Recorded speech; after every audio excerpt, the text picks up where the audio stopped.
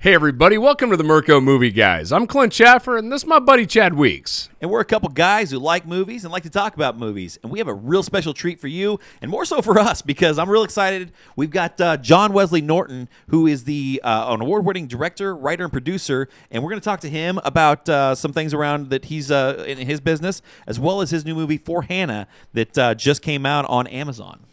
So, I mean, we've been doing this for, what, a little over a year? Just barely over a year, yeah. And we are now interviewing a real director. I know, this is a big moment. Well, I'm really excited about this. I'm excited, too. So grab your popcorn. Fill up your drinks. And enjoy the show.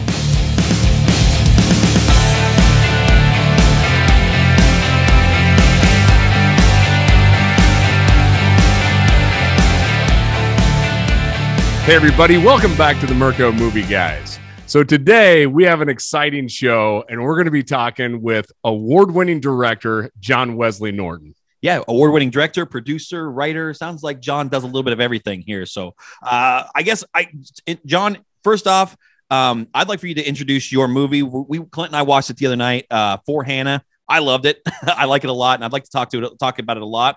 But can you give a little bit of an introduction about what the movie's about and go from there? Sure. I appreciate that. First, I'm happy to be here with you guys. Both of you, Chad and Clint. I mean, I think you guys have an awesome podcast. You know, sounds like you guys have a great time talking about movies. I teach film at the Illinois Media School, and we talk about movies nonstop. So I think we're all on the same page. Yeah. All about talking about movies.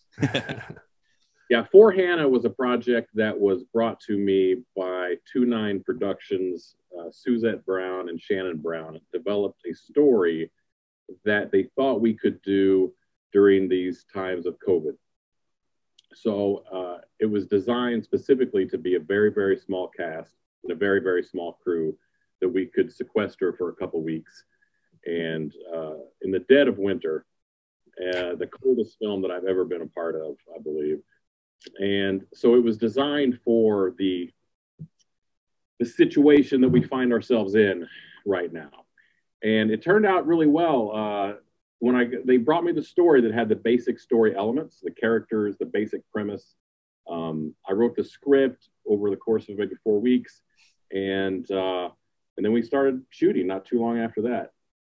Everything about it was designed to be smooth to produce, because some films take a year to get up and running, right? This one, we wanted to get it done in the winter, so we didn't have a lot of lead time, and everything went by the numbers. It was one of the smoothest productions that I've been a part of, and I think that's primarily because 29 Productions is just so on top of everything, producing wise. Yeah, and I got a few questions off of that. First off, Shannon Brown, he's Chance in the movie, correct? The drifter type of guy here, who's a main character, one of the three main characters here, correct? Correct. Second, you said that it took 4 weeks to write the script. How long does a film like this take to make from the time you start to finish?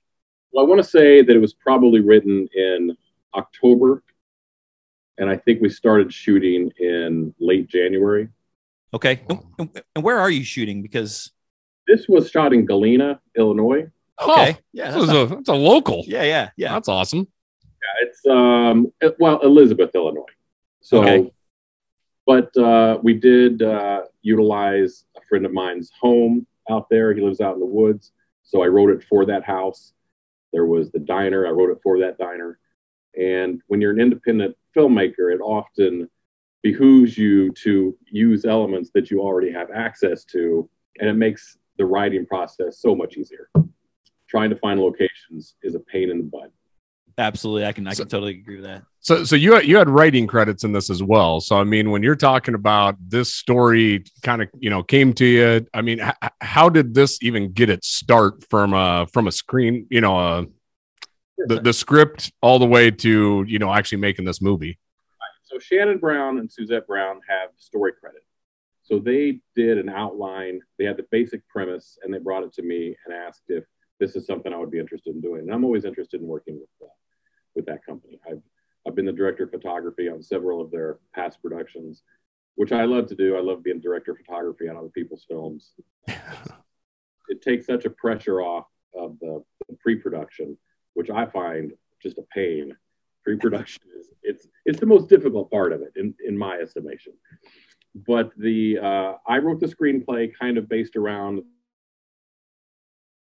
the story that they brought to me. Of course, I tweaked it a little bit because I had to stretch it out to a certain amount of time. But the basic premise, the elevator pitch, was there at the beginning. So I just had to expand it out into the feature length, and it went pretty smoothly actually because I knew what actors I was writing for, which also helps. Yeah, and I know what characters I would like to see them play. So the pre-production was very smooth. I'll just say that it was a joy, other than COVID. Yeah. So when you're writing, the cast in mind, one of those cast members helped outline this entire story. Does that make it easier or more difficult when you're actually casting that person as a character? Well, the film actually is exactly the way I thought it would be when I was writing it. We were that precise with the pre-production. So there was no, I don't know if this person is right for the role. There was none of that stuff. And they didn't really look over my shoulder while I was writing the screenplay either. I mean, they tried pretty much entirely to develop the story based on their pitch. So to build off that a little bit, you said, first off, I'd like for you to explain how the pre-production and production goes. Just a rough 500-mile overview of that too. But also, I think that one of the strongest points of this film was all the character interactions, which I'm a guy that I love character interactions. No Country for Old Men is one of my favorite films because of the character interactions in there, and I get a lot of that from the sheriff. See a lot of Tommy Lee Jones, honestly, from No Country for Old Men in that type of character there, where he's kind of, got kind of some old stories and that sort of thing that he works in there. The diner, the waitress at the diner, I love the fact that when she was asked about the I can't remember what she was at. Oh, about the person she saw in the diner, and next thing you know, she goes into a child that she's working with at her school and stuff like that. And that story that just keeps going. And I love those type of interactions. Was that something you came up with, or was that something that Shannon brought in, or how does that come about? Pretty much wrote all the dialogue. Like I said, they developed the basic premise, which was I guess, like I said, the elevator pitch. Man robs a bank, his car breaks down, he goes to a house in the middle of the woods, and it's set in 1987, which is important. Yeah. Okay. But we did not realize how difficult that was going to be. Okay. If it would have been set last week, we would have had no problems. Set in 1987 presented a lot of challenges, shall we say, particularly finding vehicles. That's what I figured. Was it a Cadillac or a Lincoln? A Lincoln that they drove in there. Had access to a few things, but we did not realize that in that era, the 80s, no one saves those cars. There's just classic about cars in the 80s. So we had to get things from like the 70s. So like people like the trucks and whatnot that people actually do keep, but we did not realize how difficult it was going to be to find certain things. Like the television, we had a heck of a time finding the television. You should have called me, because I bet my grandparents have one in their garage right now that they're still hanging on to in case they need to use it for some reason. So that, as far as producing goes, you asked about producing. Suzette Brown was the line producer on this film from 29 Productions, and she is a dynamo. She's just very, very good at that. It took a lot of pressure off of me, which allowed me to just worry about how I was going to shoot it, because I was the DP as well. So how am I going to cover it? So I was able to just focus on that, and all of the logistical things pretty much was taken care of by Shannon and Suzette's company. So it was a joy to do, other than it was so cold. Oh, it looked like it. It looked miserable. We were supposed to, I had a little bit of a reprieve because we were supposed to shoot, I want to say at the very beginning of January, but I came down with COVID.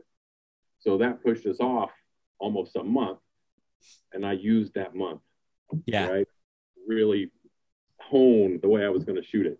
So by the time we got this set, we managed to shoot the entire film in 11 days, which is extremely fast. Oh, wow. It's incredible. I'll say that's incredibly fast. But also it's a small cast, so I'm sure that it was more of you guys knew what you wanted from each other and that sort of thing. So you guys have worked together quite a bit before, so I'd assume that's the case.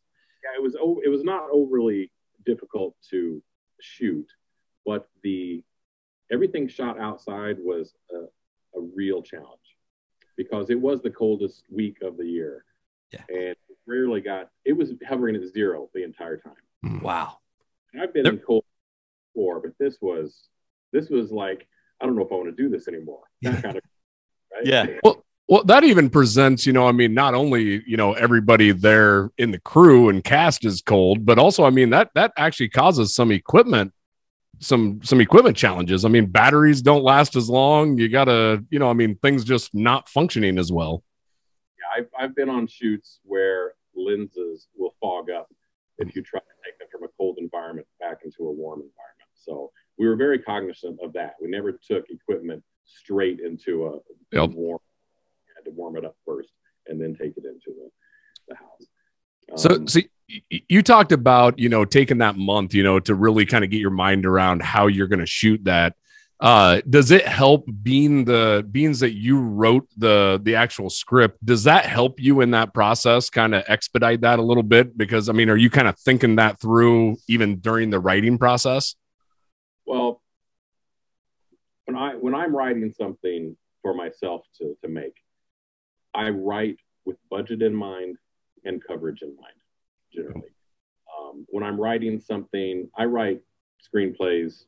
I have a manager in LA too. So when I write screenplays that are to spec out, not for me to make, but for like a larger budget film, then I don't care about any of that, right?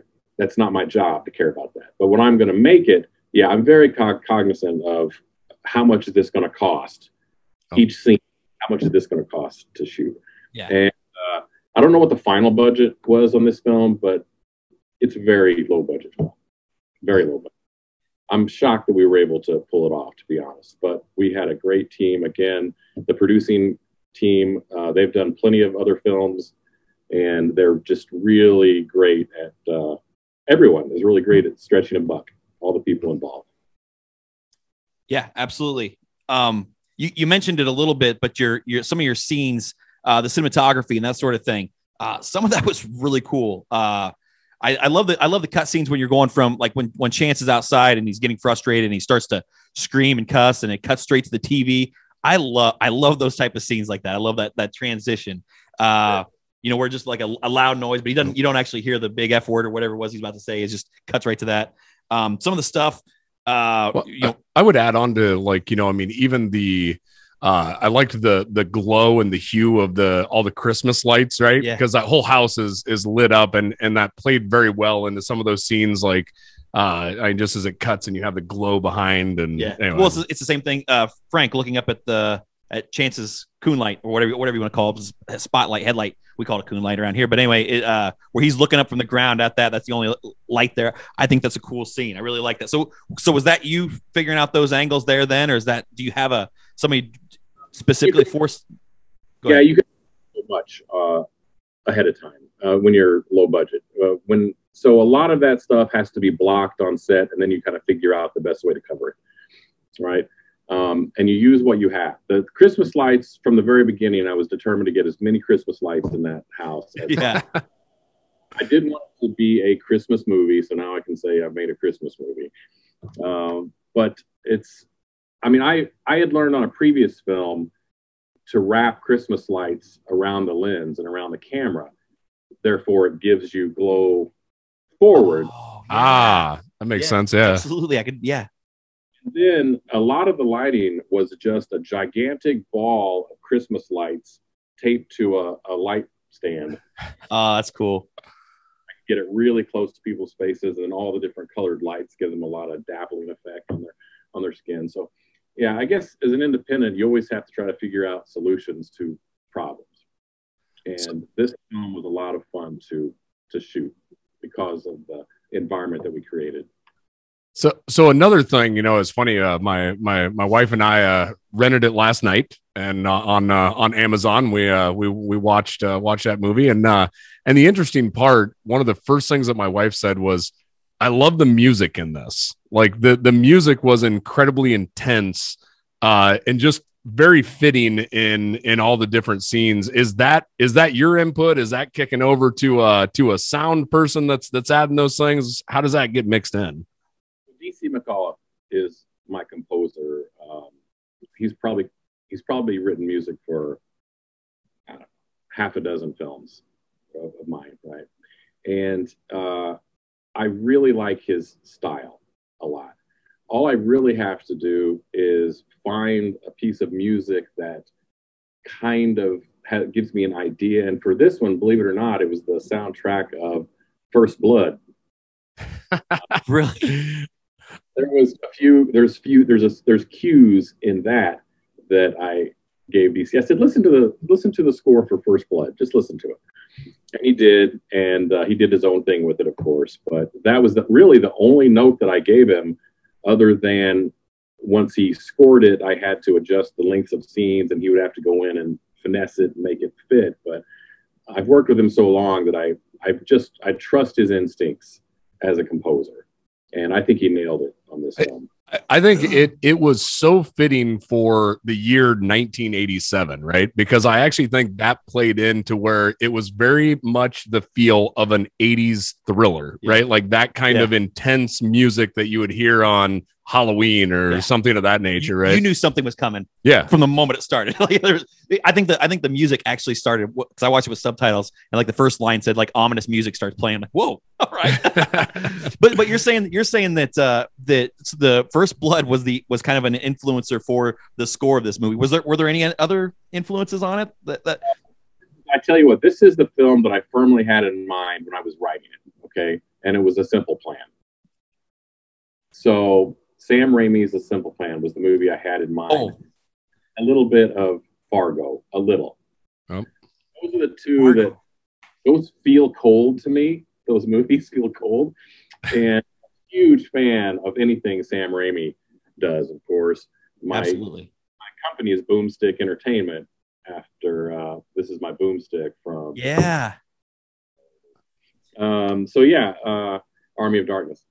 But I had to write so fast that I really had to kind of have a couple films in mind for how to, I guess, not pace it, but how to block it out on the page. And the story, it's not like it's some original story. It's firmly rooted in that genre, right? Mm-hmm. So it's kind of fun when you limit yourself and then you have to be creative with it. I mean, I think there is a lot of interesting ideas in the film, but I wanted it to be that kind of film, right? So it does feel like it's from the 80s because we all had that in our mind when we were shooting it. You know, there's no digital effects. The coverage is very traditional, you know, as far as the way it's shot.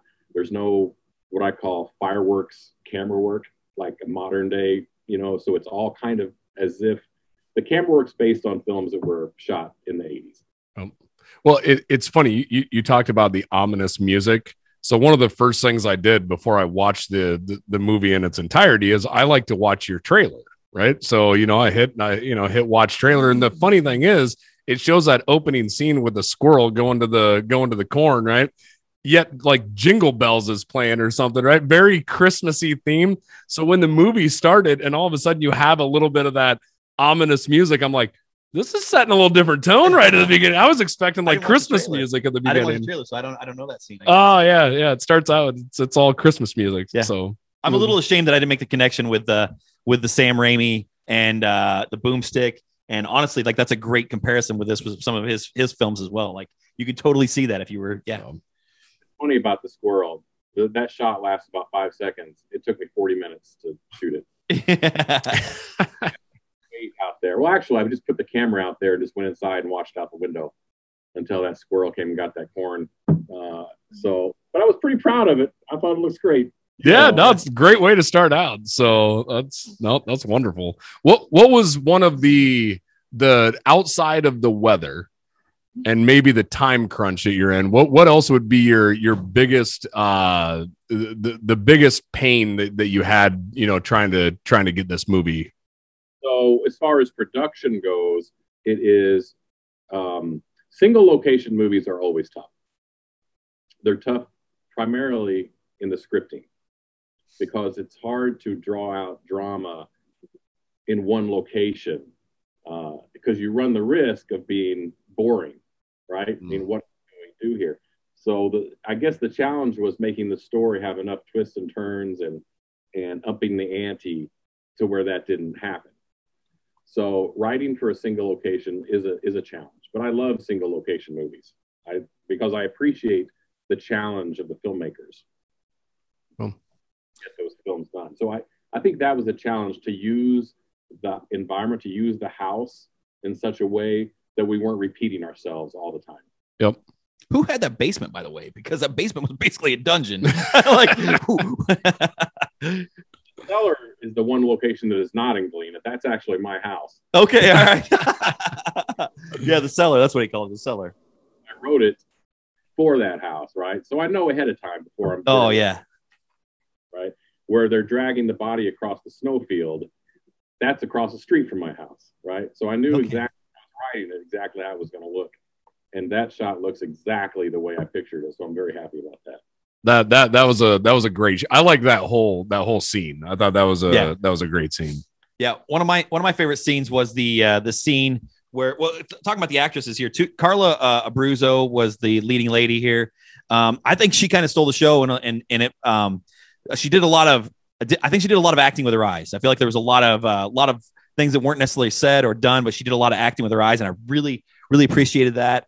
The scene where she was looking in the mirror and wiping off her makeup, getting so frustrated, wiping off her makeup to basically, like, she was sick of looking good for Frank, and then she puts her makeup back on to look good for Chance. And I think that's my wife thought that was a really cool transition into her personality, where she was going as a character. I really loved that scene. I am happy that you recognize that, because that's exactly what I'm going for. I'd never worked with Carla before. This is the first time. I've worked with everybody else, but Carla was new, and I just met her on set. I really hadn't. I had a conversation with her on, I think on the phone. I think she was actually cast before I even came on board. I think they wanted Carla to be in the film, so I wrote the movie kind of with her in mind, without even really knowing who she was. But I knew she was a good actor because I'd seen her reel, and she does some really great stuff in her reel. But she's always in the scene. So she's, even when she's not talking, she is very present in the scene. And you're right about her eyes. She's really, really good at that. And we're going to work together again, because she was dynamite to work with. Absolutely. My favorite scene with her, I love the makeup scene, but my favorite scene that was towards the beginning, when she has the breakdown at the kitchen table, and it's like she goes to have a breakdown, she pulls herself back together. And then she goes to have a breakdown, she pulls herself back together, and it's like that fight, right? That battle within herself. I just thought I thought that set the stage of, like, just where we were going to see that character kind of launch into. Well, it's funny because Shannon is I really like working with Shannon. He's a great actor, but my conversation with him, he knew that this was Emma's story. It is her story. So he was always talking to me, just make sure that Emma is the one who is up front, and that's the audience's character. And we did that. What you're saying about how she changed, that was even present in wardrobe. We changed her wardrobe all throughout the film to make her looser. She was very formal, almost like a 50s housewife at the beginning. Yeah. At the end, she's a changed person by the end. Yeah, absolutely. Some of the other actors and actresses there, Frank was easily hateable. You know, like he was a guy that like he did his job perfectly because you instantly hated him and couldn't stand the guy. So he did his job great. The funny thing is with Frank, it was, I don't know if I was frustrated at Frank or frustrated with Chance for not just hitting Frank right at the very beginning. It's like you just wanted the guy to stop talking at one point in time. But he's a used car salesman. Was that written? Like, is that what would the whole thought was? Kind of a used car salesman. That was, well, I mean, that's, but I mean, is that like the personality that you were trying to develop with him? Used car salesman in every sense of the word. Yeah. The used car thing is part of the elevator pitch. So that was the original idea that was given to me. So I did work with that. And the thing I appreciate about Rick is, he is the bad guy. He's the foil, but he doesn't play it like super villainy. He's almost like pretty laid back through most of the thing. And he's just always thinking about, what he needs to do to do what he needs to do in the film. So he didn't overplay it. So that's and it kept you guessing the entire time. You never knew what his final plan was. Yeah, you really, at least I didn't. I never could really kind of guess what route. You could have a little loose feel, but it never put me on the right path. Like. Yeah, and I mean, and when you say the cast, I'm really lucky to have the cast that we did, working with Bruce Spielbauer, who I've worked with many, many times in the past. But I wrote this. I knew he was going to nail the sheriff. I knew it. So I said, what do you think about this sheriff character? And he says, Sam Elliott. I say, yes. I was going to say that, but I didn't want to stereotype here because of the mustache and the hat and stuff like that. That's exactly who I wanted to mention was Sam Elliott, but I didn't want to be a more comedic Sam Elliott, though. Exactly. Like because he brought a little comedy, like when his comment of 8 days, like that. I literally started laughing out loud because I loved the way that he acted that right there, where it's just like 8 days. That's all I had. It's always fun to work with that group of actors, and I've worked with, whenever you work in film a lot, like I do, you do develop kind of a cadre of people that you enjoy working with, and when you're going to use them again, it becomes easier in the scripting process because you know what their strengths are. And that's kind of what this was. I wrote all these parts for these people, knowing that their strengths would lead to, solid performances. So, I mean, I can't say enough good things about the project. It was just a joy to work on, and we're really happy with the way it turned out. And we're just pleased with it. So, I guess I think that's I got some other stuff, but I can wait until after you do your either or questions here. Yeah, I had a couple off topic or off the movie that I just wanted to shoot you a few questions, few personal questions here. So we're gonna start right off the bat here and go Star Trek, Star Wars. Man, that is tough. I would have said Star Trek years ago. Now I don't know if I want to say either, to be honest. Because I love science fiction. Star Wars is fantasy, not really science fiction, right? So I'm going to say that my ultimate favorite is the first, 5-6 Star Trek movies. That's where I'm at. Yep. Star Wars is great. There's no problem with Star Wars either, but I'm kind of a Trek guy from way back. All right. We just had that coming to Jesus moment on one of our last podcasts here. We were doing it over Dune, but I'm more of a Star Trek guy, and I think I just need to accept that. I like Star Trek more than I do Star Wars. So definitely on the Star Wars side, but all right. So next one on that same kind of topic here, but Marvel or DC? Well, I'm gonna have to. I've been a Marvel guy my entire life. I've been reading the comic books since I was from the late 70s, and I'm so happy with what Marvel has done with the MCU. I've been waiting for it my entire life. So amen. Movies, even if the movie's not good, I'm gonna love it. It doesn't matter.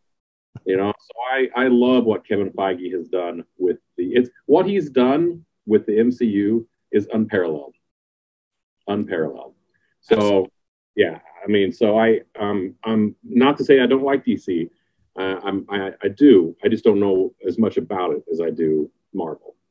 You know, it's funny that you say that's unparalleled because it's what Chad and I have discussed. We'll probably discuss it when we talk about Spider-Man in our next episode. Which the funny thing is, I'm never shocked at how far out Marvel can be thinking. I mean, you can watch a movie, the first Avenger, and all of a sudden they will make some random obscure tie 10 movies down the line, and it ties back to it somewhere, and it just amazes me. It's really what a time to be alive, because like the payoff that, you know, like I said, when you're a kid watching all this stuff, and I'm a Spider-Man guy. I've always been a Spider-Man guy, and now you've got Spider-Man on the big screen all the time, and he's absolutely killing it. They're doing it so much justice. It's fantastic. What a time to be alive. Yeah. All right, next one, off of movies a little bit. We always like to drink our scotch on this show, so I got to ask, scotch or bourbon? Well, I got to be honest. I did not start drinking until I was 39, which is weird, right? So I don't have the acquired taste for certain hard liquors. Nope. My drink is port wine. So I'm a port wine person, right? And so I'm that's where I'm at. Kind of that. Now, if I want to get hammered, it would be bourbon. That's a great answer, though. I love that. And I don't drink socially. When I drink, I'm on a mission, right? Yeah. Okay. Yeah. No, I get that. All right. So I got a couple more just personal questions here. First, or the next one is going to be, what is the first movie that you saw in a movie theater? The first movie I saw in a theater was The Land That Time Forgot. The Land That Time Forgot. That, man, I think I remember that one. That was that had like it was a dinosaur movie, right? Basically. It goes into the crack in the ice and comes up in the dinosaur world. Yeah. Okay, yeah. I vaguely remember that one. It's been a long time, but that's an awesome call out. But it was a great first movie in the theater. Yeah. Oh yeah. Things that sparked my interest in movies, having that be my first experience, and it's quite a film, I will say. It's probably dated now, but at the time it was quite a film. Yeah. And then my last one would just be, what is your most influential movie that you would just have to put at the top of your list?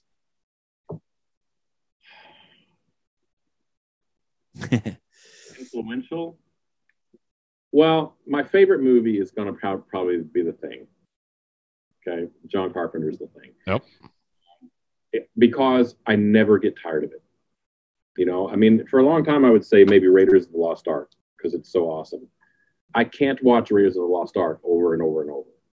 But if I have nothing else to watch, I can watch The Thing and completely be enthralled again and not get tired of it. And it's same kind of like maybe with Creepshow.